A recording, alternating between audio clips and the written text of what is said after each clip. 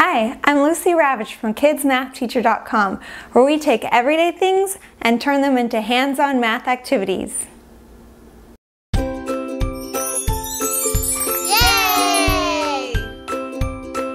Today for Math Activity Thursday, we're going to be working with Rekenreks. Rekenreks are a great way to help your kids practice with the numbers 0 through 20. With the number lines, you can actually move the beads over, count as you go. They can see the difference between the number 5 and the other numbers between 5 and 10.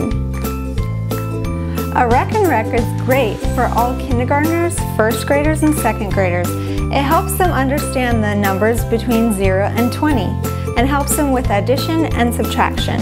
It's really easy to make one. The supplies you'll need for this activity are some foam sheets, pipe cleaners, and some beads. One of the first steps to making your Rekenrek is to pick out your foam sheet and your pipe cleaner colors. You'll want to try to pick contrasting colors with the beads. Just make sure you can see your beads separate from your pipe cleaner and your backing.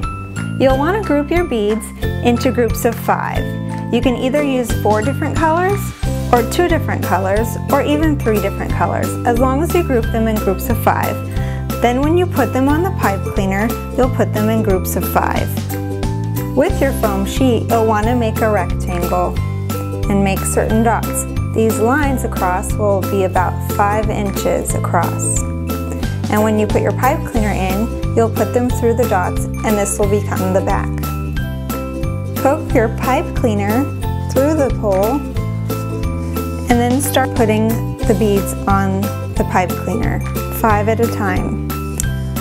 When clasping the back end of your pipe cleaner, lay them flat, gather them around one point, and twist. After you get that, you can either twist them around the back ends or you can cut them off, but I like to twist them around the back end. Once your Rekenrek is finished, you can count with your kids. 4, 5, 6, 7, 8, 9, 10, 18, 19, 20. Good job. So you can count to 20? What's 2 plus 5? They see it's 5, then count on 6, 7. And just see the difference between the numbers and how close they are to 5 and how close they are to 10. If I had 9 plus 3, you could show them that you take away 1 here and you move this over, and it's also 10 plus 2.